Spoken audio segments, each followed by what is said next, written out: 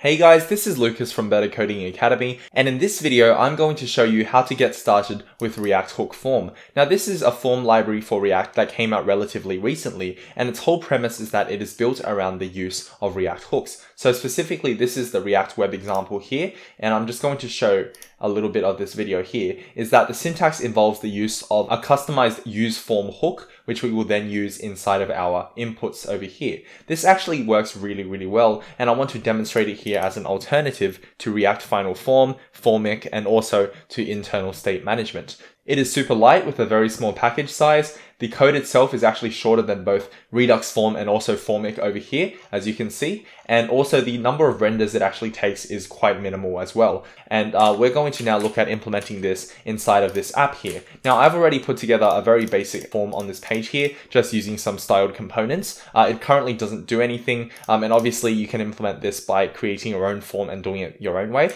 I figured no one wanted to see the whole setup process here anyways. So I've already set this up like I've done a million times before, and we're just going to go with this form that I've already created. So currently my form does absolutely nothing. Clicking on it just takes you to a question mark, which is normal for a get type form. And now we're going to implement React hooks form. So we're going to go here and we're going to write import UseForm from React hook form. So I'm going to import it at the very top of my page. I can probably zoom this in just a little bit more. And now that we have UseForm up here, we're going to go into our component and we're going to write this const register inside of curly braces here, so it's a destructor, is equal to UseForm like so. And then our register here, we then pass into our text fields. So we have one for the name and we have one for the email address. Now what we need to do is we need to provide a name field to these two text fields here. So I'm going to do name equals email for my email, and I'm going to do name equals name for my name. And then what we can do is write ref equals register here and ref equals register here.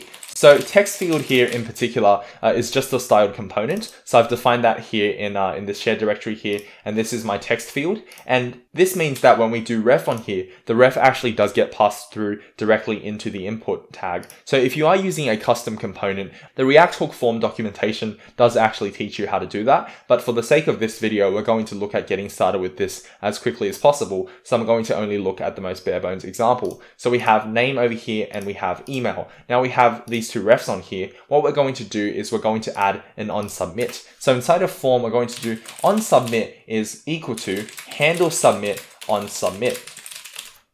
So the way this works is we get handle submit from our UseForm like that, and then we can create a function called onSubmit, and then this one will take in a data parameter here, and then we can do something like console.log data. So now let's save this, and now let's have a look at our page. We have name, email address, and sign up over here. We're going to open up the console over here, bring this down to there, and let's just type in some details. So Lucas and hacker@man.com, for example. And if I click sign up, what happens is the page no longer refreshes, and we get down here name and email. So email is hacker@man.com and name is Lucas. Now React Hook Form is quite powerful in the sense that it supports errors, it supports all sorts of advanced functions, but one of its benefits is that it doesn't try to do all of this kind of stuff itself, but where it can, it actually offloads a lot of that into React and into other libraries. The documentation I've seen so far has been great for learning how to use this library and for getting started, and for also doing a more advanced stuff here as well. So it's definitely worth looking at that if you guys want more detail. But I'm going to just showcase one more feature here, and that is default values. So what we can do here is inside of UseForm, and this comes directly from the API,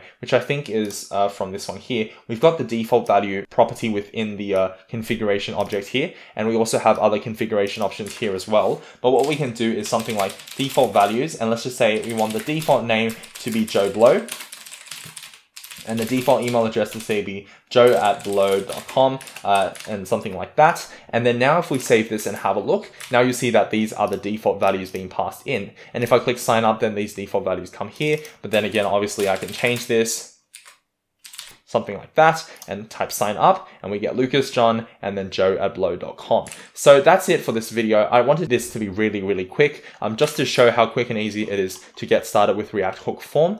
Please, by all means, go and look at their website and the documentation. This is a relatively new library, but I think that it definitely has a ton of potential, and the direction in which it's heading is incredibly promising. Hope you guys have enjoyed this video. This has been Lucas with Better Coding Academy, and see you guys later.